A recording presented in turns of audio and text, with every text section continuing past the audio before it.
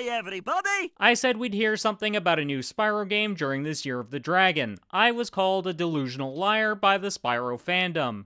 Tell me when I'm telling lies! Next time I say something, listen to me. I'm usually right.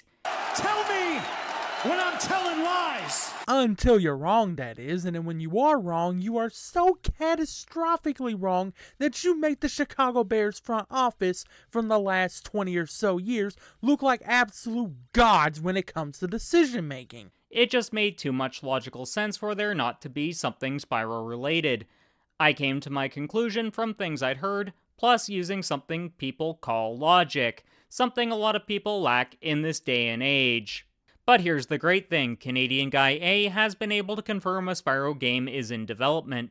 When it comes to Crash and Spyro content, he is one of the most reliable guys out there. His sources indicate it's in very early development, but we'll have to wait and see. So if the game is in such early stages of development, why am I all gung-ho about this? Again, it comes down to a little thing called logic. Look at how Toys for Bob have been giving us little Spyro Easter eggs since 2020. Those types of things typically would be started in very early stages of development. Also, yes, Toys for Bob before going independent were hit with a round of layoffs. But here's the thing. Usually when a project wraps up, staff members who were either at the end of their contracts or were hired as temporary workers are let go.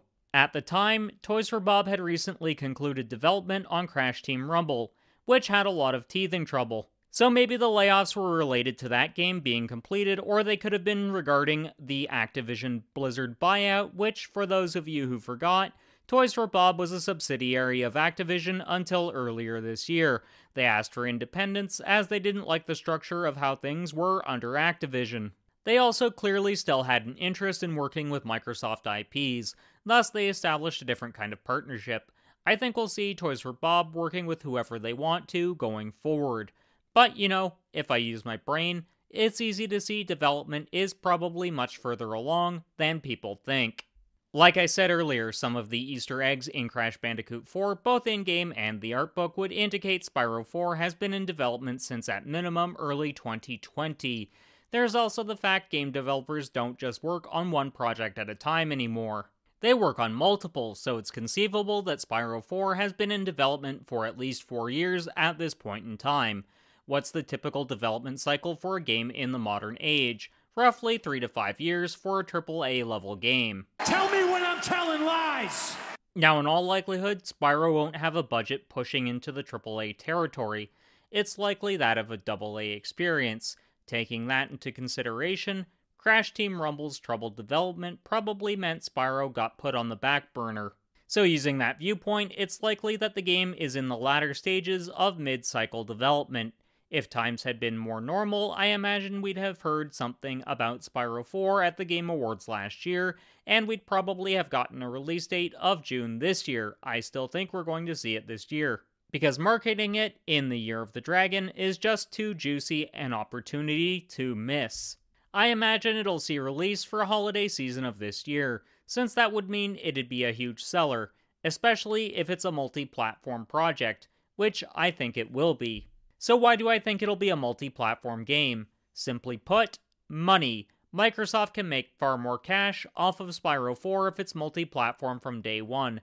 There's also the fact Spyro doesn't exactly fit the Xbox identity either, since that system is primarily known as the shooter machine. There's also the fact the majority of the Spyro fanbase are still PlayStation fans, which is impressive when you consider Spyro has been multi-platform since the PlayStation 2 days. Plus, it's not like Microsoft is against releasing its exclusives on other platforms. Just look at the games they've released on other systems lately. Admittedly, those games are primarily older exclusives that had roughly reached their peak sales figures on the Xbox. It's a similar business model to what Sony is doing with the PlayStation exclusives on PC. There's also the fact Spyro and Crash are still heavily associated with the PlayStation brand, so ultimately it makes zero sense for them to release it as an Xbox exclusive, since it just wouldn't sell as much. So I think I should discuss this next. If it doesn't come out this year, when is it going to come out?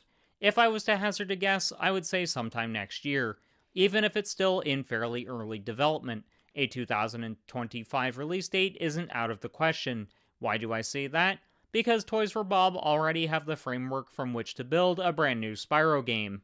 You have to remember, they, with support from Vicarious Visions and Sanzaru Games, pumped out the Reignited trilogy, which they had to build from the ground up because Insomniac Games had lost the source codes for the original 3.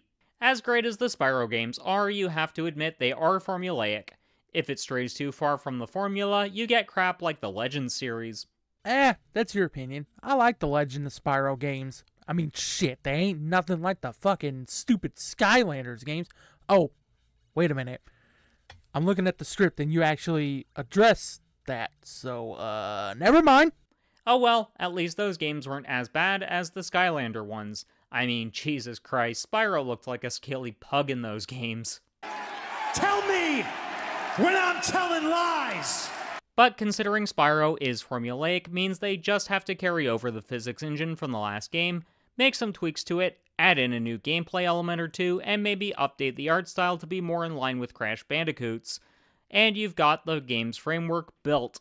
At that point, it'd just be ironing out any bugs and a few basic things like that. So since I brought it up, I do feel that Spyro has to stick to the formula of the original trilogy. That's what people enjoy. Also, there's the fact there are very few 3D platformers in this day and age. You basically have Crash, Spyro, A Hat in Time, and a few random indies. The number of 3D collectathons are so few that even the mediocre ones stand out. That's generally speaking not a good sign.